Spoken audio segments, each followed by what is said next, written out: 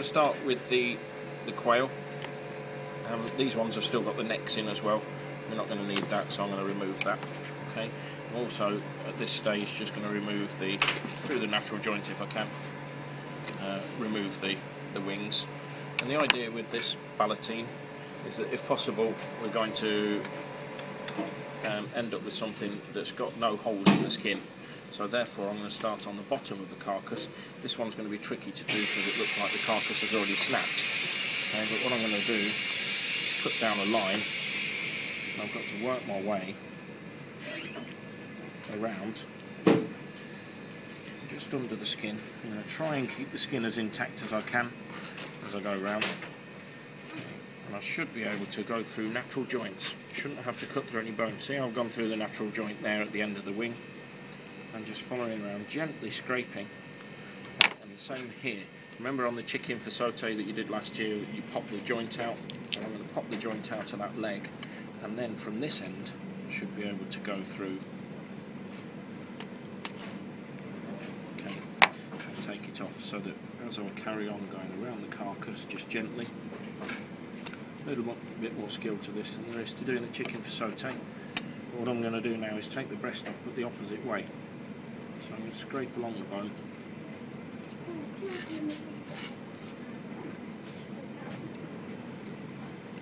Until I get up to where the breastplate is. And you can see the back end of the breastplate just there. And I've scraped it all up. There's your breastplate. Okay, and I'm going to stop there. Okay.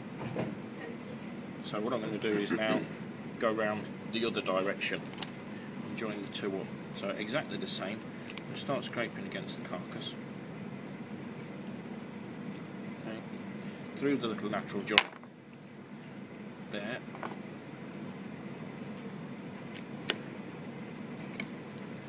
At the end of the wing bone. Coming along here.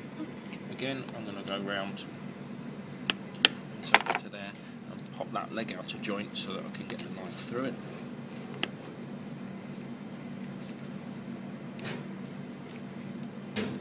And then again I'm just following the carcass around.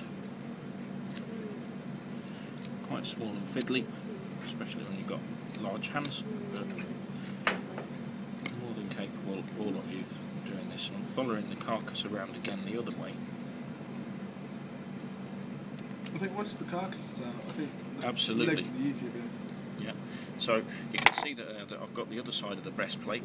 Let's move that little bit of sinew. Okay. Now the idea is that I'm going to scrape up to the breastplate. If I can, take it out so that I've got that there. I didn't take the wishbone out at the start. You could do if you wanted to, as long as we get it out now before we start doing anything else with it. Because if you leave any bones in this, it's going to be absolutely awful. Okay, so that's the main carcass out. We've still got the breasts there and the milli fillets, but we've still now got the legs and these little wing bones to get out. Okay, so what I'm actually going to do with the wing bones is almost do it as I'm turning them inside out. Got a little bit more bone on there that I've left on, so we can get rid of that.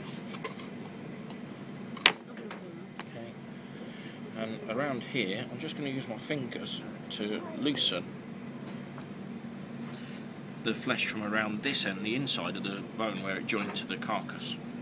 Okay, and it's almost like I'm turning this in. If see, I've turned the little wing bone inside out. Once I've gone to that, I'll cut it off. So from the outside of the wing, okay, whereas that's in, what I've done is turn that bit inside out. Okay, so I'm going to do the same this side. That one's actually snapped, so we're going to struggle a little bit with this one. But once again, from this end, I'm going to use my fingers and a bit of brute force just to loosen the flesh off. You could use a knife, but because it's so small, it's quite tricky. So I'm going to work my fingers around it to try and remove as much flesh as I can.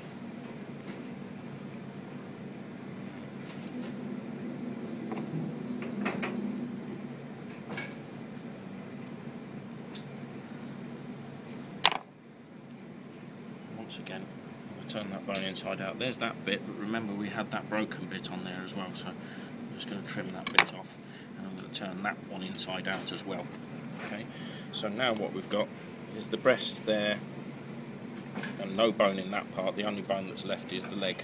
Okay, So what I can do, a bit like boning a chicken leg, I'm going to go around and take the thigh bone out, which is very, very easy on a quail. Okay, so I've got that. I'll do the same on this one. Scrape against it so that you can see the bone down either side, around underneath. So we've taken the thigh bones. Okay, and now what I'm going to do is the same as I did before, but before I do it, I'm actually just going to snip these bits off, because the ends of these bones are now clean, and hopefully what I'm going to be able to do, I've got to go around the little elbow joint, or the knee joint, and actually work that out and turn the legs inside out as well. Okay, so I'm going to work my way around. Be careful, because the other end of this bone's quite sharp now. Okay, I don't really want you impaling yourself with it. It's not pleasant. So if I've scraped this down a little bit,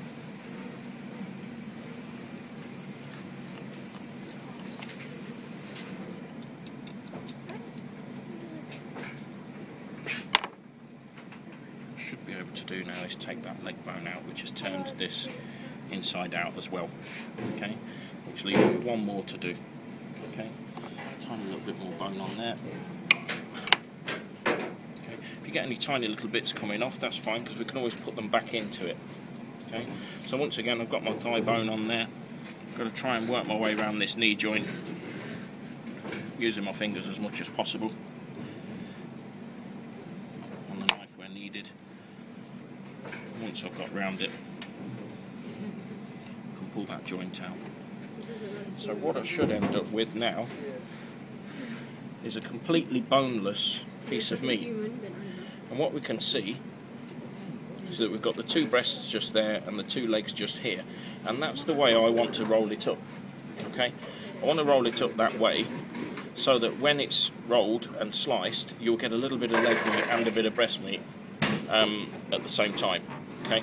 If I rolled it that way, all the leg meat would be at one end of the galantine and all the breast meat would be at the other. Okay? So, I'm going to stretch the skin out into a bit of a square. I've got the breast pieces away from me. Okay? And there's a reason that I'm going to do that. Okay? And I'm positioning the leg meat so that it's well within there on this side. Now, if you have a look from where we took the wishbone out, you see that there's actually quite a lot of fat on the skin, which I'm gently going to scrape off as much as I can. I don't want all that fat in it, but I do want the skin. So notice once I've cut the fat off, I can get rid of that. And that leaves me a bit of skin protruding the other side. Okay? Now there are certain things you could do on here. We could pipe a bit of mousse on, put some spinach leaves and a slice of Parma ham and a bit more mousse before we roll it up. You can do whatever you wish. But just for a basic one, I'm going to put the mousse, so there's this nice sort of chicken and herb mousse here. Okay, which I'm going to pipe along in a line. Okay, and I'm gently, because I don't want to squeeze it all out at the end, going to roll that over. And the reason why I've left that excess bit of skin is because I've got something to wrap around a bit further now. Okay, I can pinch these end bits of skin. This mousse is a little bit on the soft side.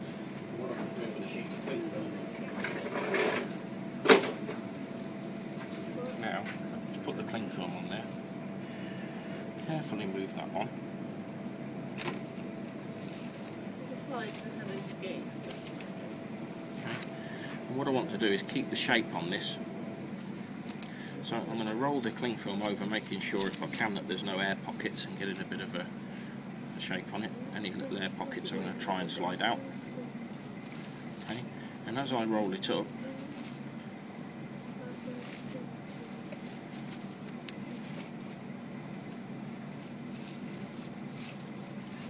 I'm going to keep that shape. Probably got more cling film than I need to, so I'll roll that up there.